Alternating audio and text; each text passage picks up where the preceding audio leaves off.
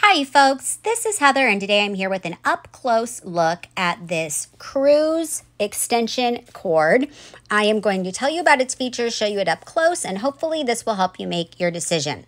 So first off, it has outlets on three sides of the device here. So on two sides you have two-prong openings. So you've got a total of four two-prong openings. And then on the top, you have two three-prong openings. And then, of course, you have the on-off reset switch here. So you have a total of 6 areas where you could plug something into this.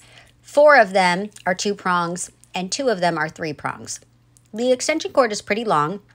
And another thing I really like about it is that it's flat against the wall. So it's not going to protrude out. You can push furniture up against the wall with it plugged in and not have to worry about it sticking out.